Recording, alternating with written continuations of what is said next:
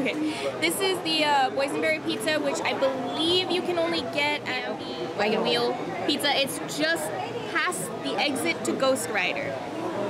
Straight over there. You're gonna have to go down that narrow path where it looks like there's nothing. And you can also get this on your meal plan, or does it just come with... This time they let me do it, but last time they went. Oh, okay. So it depends on the person, apparently.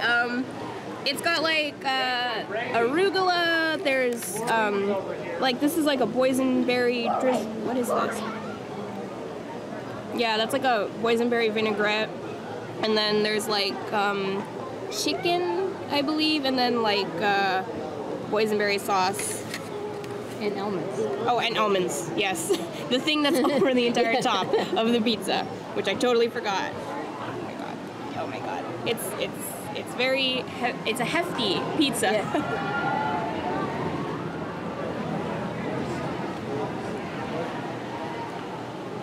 If you're a person who only likes like really plain normal pizza, this is probably not for you. If you like a more, you know, kind of California pizza kitchen, like out there kind of pizza, this is a good choice. It doesn't come on the tasting card, but it's like a full meal. So this is like cheese of some sort, actually. Boysenberry flavored cheese. Yeah. It kind of also doubles as the sauce. Yeah, it's all purple, so I can't tell you what it is.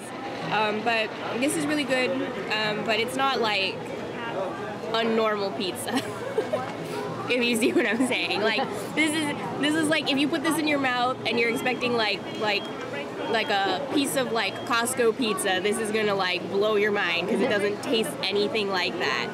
But you know, it tastes a lot like the more gourmet pizza kind of things, and if you're like really adventurous, I think that this would be a good thing to try while you're here at the Boysenberry Festival.